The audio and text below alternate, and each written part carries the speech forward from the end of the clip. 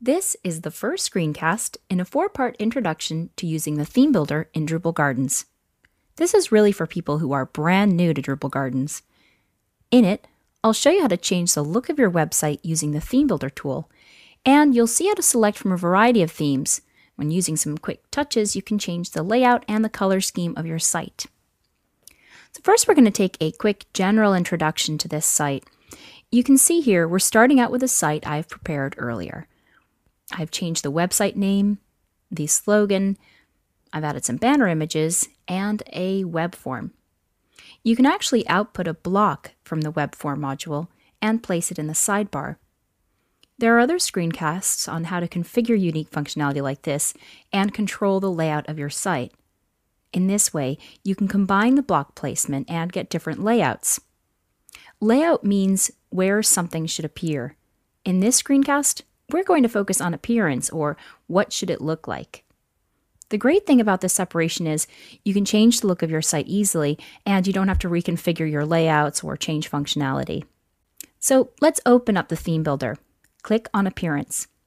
So now we'll take a quick tour of the basic functions of the Themes, Brand, Layout, and Styles tab. In the Themes tab, you can see a number of these themes that are available. Each one has a completely different look. For example, here's the Carbon theme. You can save themes you're working on into My Themes. When they're not live, that means only you can see them. So I'm going to save this one here as Carbon Test. If I have old themes I don't want to use, I can delete them. For now, I'm going to switch back to the Minima theme. You can see I just logged in and I have an update available to me. It's really important to update your theme. Any improvements made in Drupal Gardens often require theme updates in order to use them.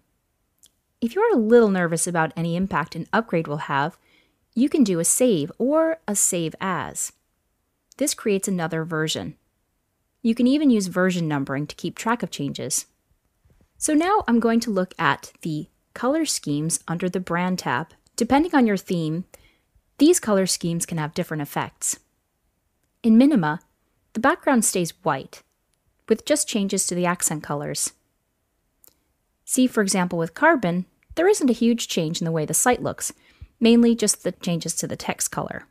On the other hand, with the Impact theme or even the Campaign theme, the color schemes you choose vary the look widely.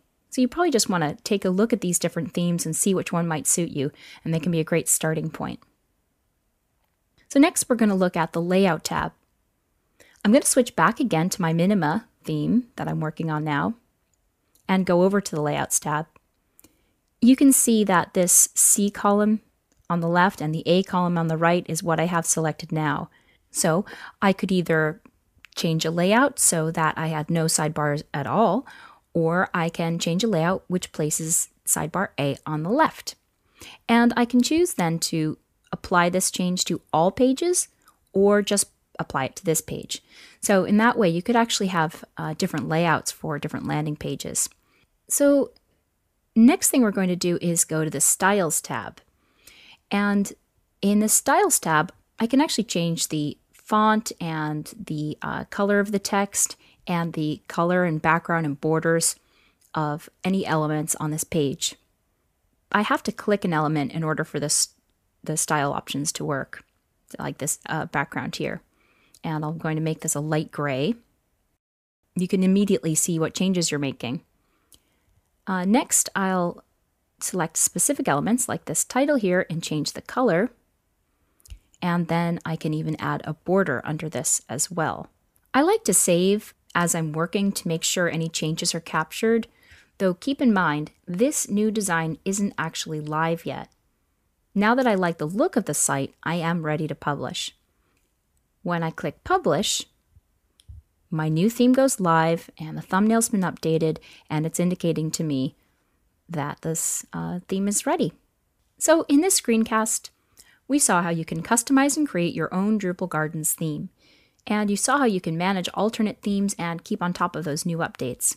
In the next screencast, I'll show you how to get more fine-grained control over the look of your site using the ThemeBuilder.